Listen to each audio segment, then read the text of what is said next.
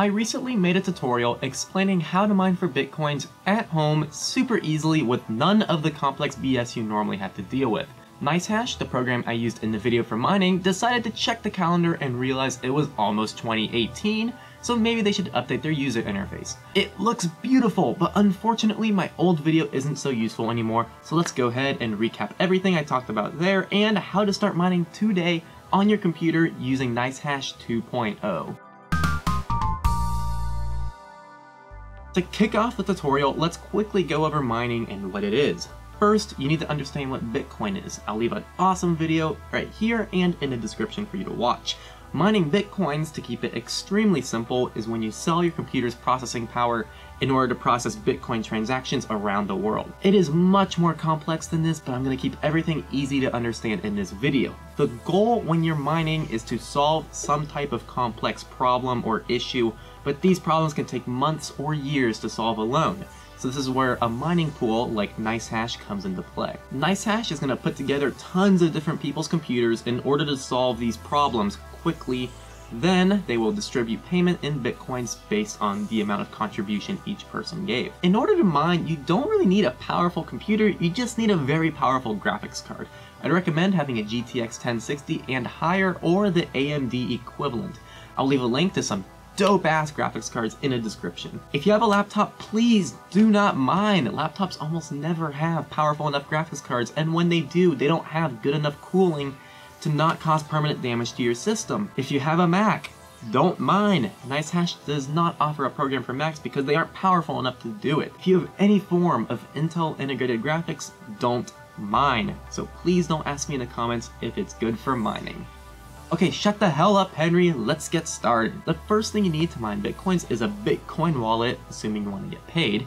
A wallet is how you receive payment, store Bitcoins, and eventually cash them out to your bank account if you want to do so. You can use whatever wallet you want, but if you're brand new to Bitcoin, I'd recommend using Coinbase, since it's extremely easy to set up, buy and sell Bitcoins, and it's a great central place for Ethereum, Litecoins, and Bitcoins. It's just really nice having everything in one location, and you can even hook up a real-life Visa debit card to it. I will leave a referral link in the description for Coinbase, where if you buy or sell $100 in Bitcoins, each of us will get an additional free $10. It's free money. Next, we need to get the Nicehash program on your computer. Go to their official download page, which I will leave in the description.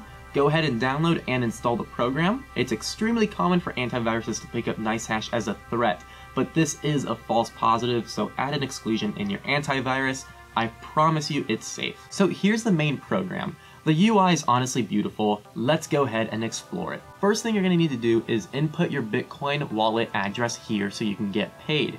If you have Coinbase, log in, go to Wallets, and click Receiving Bitcoin Address, and copy and paste your address into Nicehash, and click Save. If you have another wallet that's not Coinbase, you're going to have to find your address within that program, and then paste it into Nicehash. Go to Worker. This is just the name of your device, so you can identify what device is mining. It's not required, but can you imagine if you didn't name your baby? Come on! Next, go to Configure. Here are your main settings. You can select language and currency here, select the server in here, which is closest to you, and this is completely personal preference, but avoid touching it at first. Under mining, you can have Nicehash only mine when your computer is idle, another word for not being used, which is dank as hell. You can auto start mining when you open the program, and they just recently introduced fan control, so Nicehash will manage your GPU fans for you. I'd recommend leaving logging enabled, so if you ever encounter issues, you can troubleshoot it online by providing logs. You don't need to touch the advanced settings, so let's just leave it alone. Back to the main page, click Hardware Details, and let's optimize Nicehash to make us the most Bitcoins. First, decide if you want to mine with your CPU in addition to your graphics card. If both are enabled, you will get more Bitcoins, since Nicehash will use both devices to mine simultaneously. If you don't want to wear out your CPU and only use your graphics card, just disable CPU here. Your graphics card will most likely do the most work, and your CPU is supplemental, so keep that in mind when you decide to use your CPU. Next, click Benchmark All and click Precise for Nicehash to test all the algorithms and tell us which one will make you the most Bitcoins.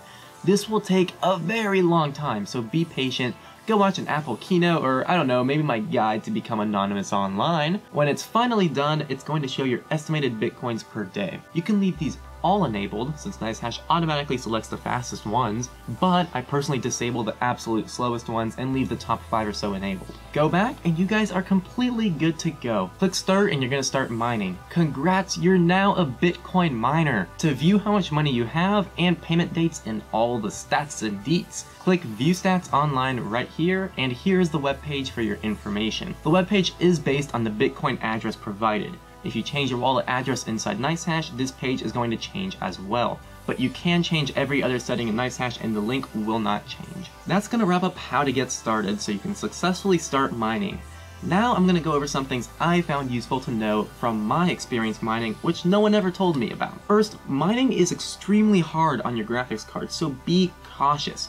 It's your baby. Have your fans blowing to keep your computer cool to avoid long-term damage.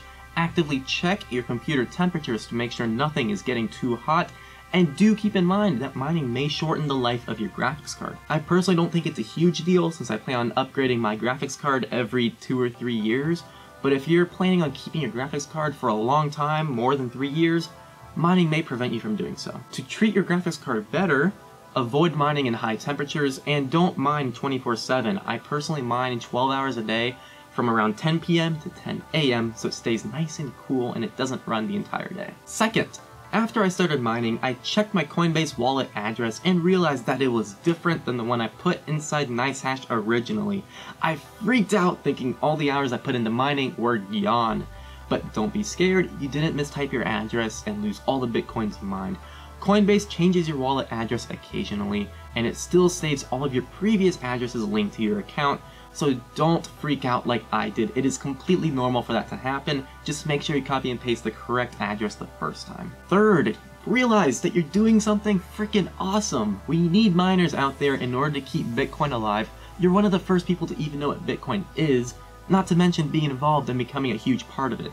So don't forget the big picture and realize you are giving back a tremendous amount to the cause, so good for all of you and welcome to the awesome Bitcoin community. And that's gonna be a wrap, everybody. I hope this video helped you out, and if it did, give it a big like and definitely subscribe to the channel.